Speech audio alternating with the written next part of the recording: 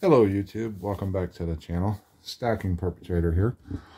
In this video, I'm going to do my thoughts on buying slabbed, high-grade slabbed coins like this MS6581S PCGS versus adding some low-grade, what some people would consider cast-offs, to the melt thing just because it's worn out and slicked out. And I just want to touch on that a little bit because I've seen several videos from some content providers talking about picking up your low-grade coins like these 84S's that I did a video on that I got out of a junk bin at one of my LCS's. These are the 84S. These are for 3.2 million mintage. Your high grades, once you get into MS60, these things are just out of sight. Actually, it starts a huge jump at AU 50. And these are, I mean, 3.2 million mintage. I did a scaly do on eBay, and I came up with, on the 84S, I came up with 750 listings. That's everything from a low-grade coin to a high-grade slab coin in those 750 listings. So you have the full spectrum to choose from. But when you think about a 3.2 million mintage on this 84S, and there's only 750 listings, raw, low-grade through high-grade slab coins. 750 is a drop in a bucket for there being a mintage of 3.2 million for this coin. So what I kind of want to talk about is, you know, I know there's some people, it's like, should you buy just a high grade examples, you know, kind of like this 1930 Standing Liberty quarter that I picked up at my LCS. Very nice looking coin. I mean, I understand if you just want high grade examples in your collection of coins, but if you're putting a date and a mint mark set together, you know, I got news for you. You're not going to be able, the average, and I'm talking the average collector, just your regular run-of-the-mill coin collector, they're not going to be able to afford an MS63 84S. They're just not going to be able to afford it. It's just, the price is just out of sight. So you have to rely on this.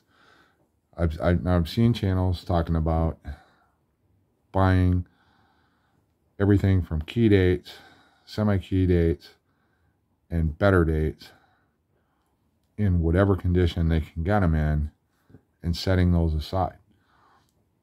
And then I see other channels that are only, they want high-grade examples. Okay. I'm not saying that's bad. I'm not saying buying low-grade coins are bad. I just want to have a discussion, and I think it's good to actually have both. Yes, it's nice to pull out your collection and look at a high-grade coin. But if it's just a common day coin, even though it's high grade, if it's a common coin, they're going to be cheap. They're not, you know, they're not going to be unobtainable by your average collector. But at the same time, your average collector who's putting a date and a mint mark set together, they're not going to be able, your average run-of-the-mill collector, like me, like you, like a bunch of other people, they're not going to be able to buy an 84S in MS65 condition. One, you're probably not going to, you know, you're going to have a hard time tracking it down to find it, to buy it in the first place. But you should really think about putting some of these lower grade coins. Yeah, they're worn, but you know, there's something to consider too. I kind of like these better than I do the high grade example. Yeah, this looks nice. It's all the details and everything. But this coin in this MS65, this never circulated. This went from the mint to a bag to a bank vault. And it sat there and sat there and sat there. And it might have went to another bank, got transferred to another bank where they put it in their vault. And it sat there and sat there until it got released to the public. These coins, on the other hand, because they're worn, these were circulated. These have the history behind them and the mystery. Who handled these coins? Did a president of the United States handle this coin at one time or another? Whoever, you know, that was. I'm not the history buff. You know, did a famous outlaw handle this coin? Was this coin involved in a bank robbery, a train robbery? Was it part of a stagecoach robbery? Was it a small town bank robbery out west? Who actually held these coins? Who spent these coins?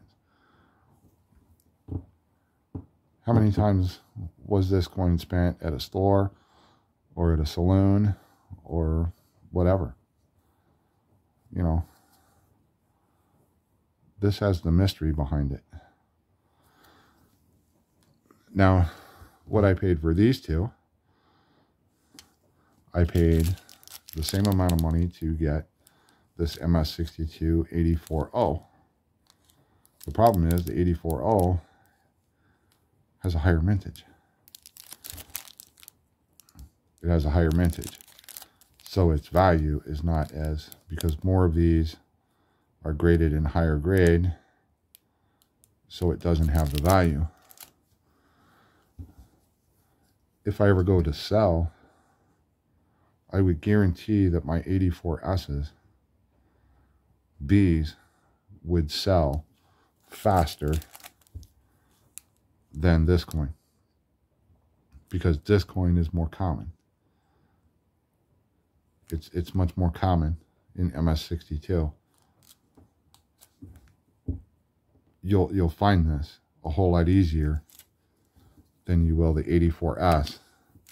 And if you find it in this grade, more than likely you're not going to be able to afford it. So, you know, think about, you know, you should really think about, even if you're doing, you know, if you want to just do high grade thing, yeah, I'm not knocking that. I'm happy for you. You know, I've seen some really awesome collections on YouTube where all the coins are slabbed. But at the same time, you might want to think about, if you run across these, picking some of these up and put them back and hang on to them, because these will always be sought after by collectors trying to put a set together on your better dates, your key dates, your semi-key dates. This worn, slicked out 1869 seated Liberty quarter, this is one of my top 5 favorite coins in my collection. One, because I got it out of a junk bin, didn't realize, I just saw seated quarter, throw it out, I'll throw it in my stacking side in a tube for my stack. Then I get home and realize 1869. If I look in the book, if it's a Philadelphia, they only minted 16,000 of them. If it's the S, they only minted 76,000. We have no idea how many of these survived. Very few. So should we melt this? Should I send this off to be melted because it's an ugly looking coin and it's slicked out? Or as a collector, should I preserve this while it's in my possession so that a future generations can at least enjoy this? Because if this gets sent off to the melter, and this, I saved this from a box that was scheduled to go to the smelter. I am hoping to determine if it's the Philadelphia or the S at one point. But for right now, I just don't know. But this is one of my top 5 favorites. Let's look at my typeset real quick. I'm going to push out a coin. Here's another one. If you're collecting Indian heads, this is what I have in my typeset. This is the 1877. It's worn. And this is a legitimate coin. We'll look at the reverse. If you know your Indian head, the way to verify that you have a legitimate 77 is these were weakly struck in the center. So the bottom portion of the N in 1 is worn or wasn't struck really good. And then the N in the upper left corner of the N in cent is also wasn't struck very well. Let me see if I can loop it and get a better.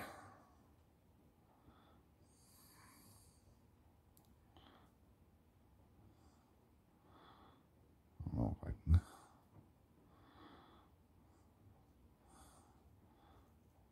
I have to get used to this.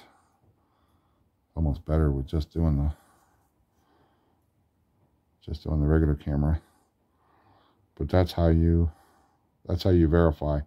You look at your ends. The N in 1 is weakly struck in the lower portion, and the N in cent, the top left corner of the N, is weakly struck. That's your key point to verify you have a legitimate 1877 Indian head. But because this coin is worn, Liberty in the headband is not visible. Part of the wording around, United States is about worn out. Should we just, this is a key coin to the Indian head cent. Should I just cast this off and melt it down for the copper because it's worn down? Or should I preserve this coin and put it in my typeset and enjoy the fact that I actually own one? Because I'm telling you,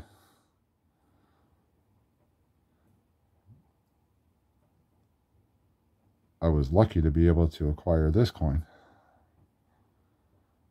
Anything higher than this, it's just out of my price. It's just new. I just can't afford it. But I have this coin here, and I'm proud to own it. It's fits the Indian head cent slot for the 1864 to 1909. It fills my spot. But should I just toss that coin aside because it's worn and not very attractive coin? Or should I preserve it so that future generations can enjoy it? Anyways, let me know your thoughts down below. Are you just stacking the pristine coins? Or do you occasionally buy some low-grade key dates, semi-keys, better dates to put back? Or are you just interested in high-grade examples that never saw circulation or very little circulation? There's all kinds of collectors out there. Not every, your average, everyday numismatic coin collector is not going to be able to afford an 84S in MS65 condition. They're just not, they're not going to be able to do it. They're not going to be able to do it. But down the road, if I ever need to sell, like I said, if I put these two coins up for sale and I put this 84O 62, I'd be willing to bet I'd sell my 84S's. I'd have more inquiries about buying the 84S than I would be buying somebody wanting to buy this 84O. Although this would have an unfair advantage because this is in one of the older soap bar holders. One of the later generations of the soap bar holder. So the holder itself is collectible. But chances are more people would be interested in getting that 84S than they would the 84O in a higher grade. Anyways, let me know your thoughts down below. I just thought I'd weigh in my opinion on this. Let me know what you think, and we'll see you on another video.